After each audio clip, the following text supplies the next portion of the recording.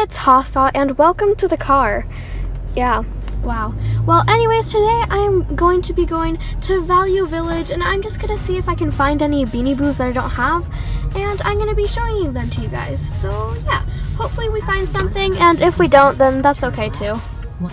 So here we are at Value Village, and there was actually a ton of Beanie Boos, and unfortunately I already had most of the ones there, so I only got one Beanie Boo. But yeah, I would highly suggest going to a thrift store if you guys have one near you, because the Beanie Boos are very cheap. Like, there would be like a bag of 2 Beanie Boos and it would only be like $3 or $4, and that's a very good deal. So yeah, I highly suggest going to thrift stores for Beanie Boos, and yeah.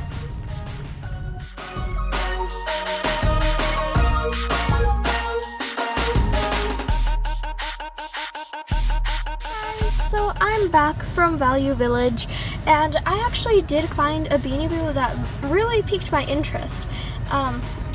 So I found Paris the Beanie Boo, and she was $4 along with this random otter, I think. Yeah, but I was really surprised to find Paris here, because she is not a common Beanie Boo, so yeah. So here she is, and she does not have her tag, but that's pretty good for $4. She's in really good condition, and yeah, she does have her tush tag right here that says Paris, and yeah, I really like her. She's really cool. So yeah. And Paris also came with this weird otter thing, and this is probably just gonna be a gift for my dog. So yeah.